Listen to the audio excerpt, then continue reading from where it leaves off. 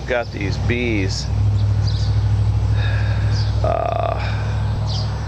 living in a cinder block there, I think. I don't want to tear it up, get them out.